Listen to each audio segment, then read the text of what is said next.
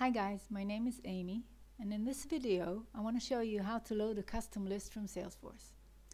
Usually the lists we work with originate from Salesforce picklist. However, you can now also load a list from a simple text field that contains a string of items. Let's see how you do this. First step, we'll need to create some data for testing in Salesforce.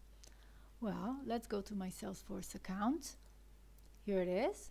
I've taken the liberty to create a new record called test in my Salesforce account object, and I've entered a list of items in a text field, actually in the description. Okay, I've used the description, but you can use any text field you like: text box, a text area, a formula field, etc. Just make sure that the items are separated by semicolons.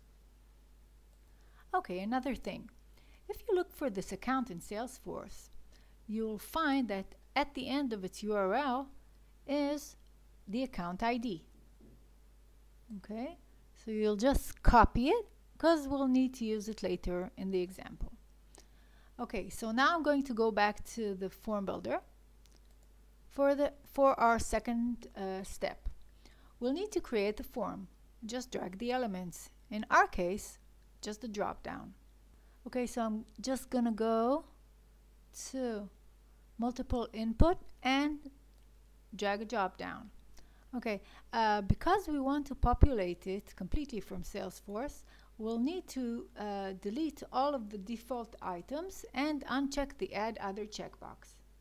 So here I'm removing them one by one and turning off the add other checkbox. Okay, now it's time for our third step, setting up the Salesforce Get integration. Okay, so under Form, Salesforce Integration, Get, we're going to press on the Map Fields button, and we're going to set the integration like this. Add Object, I'm going to select the account.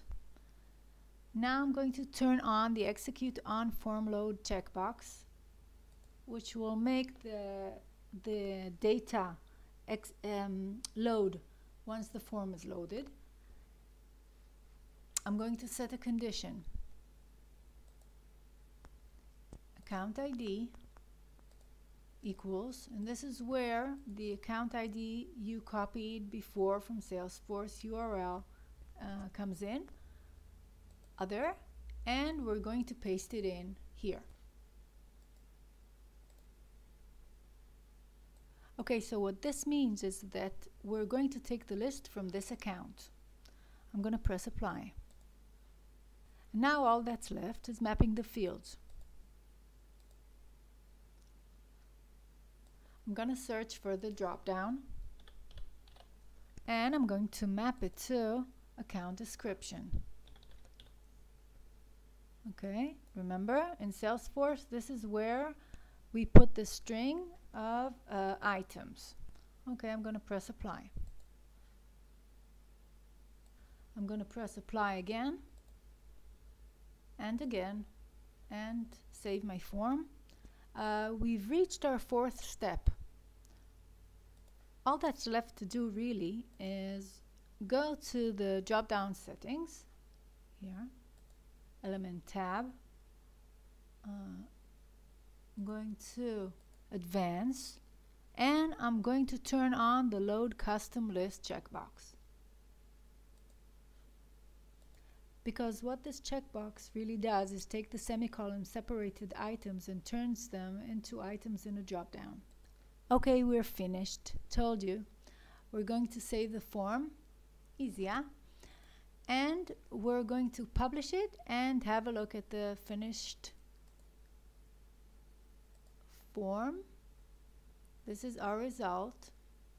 Here's our drop down, and here are the items. Hope this was helpful. See you in the next video. Bye.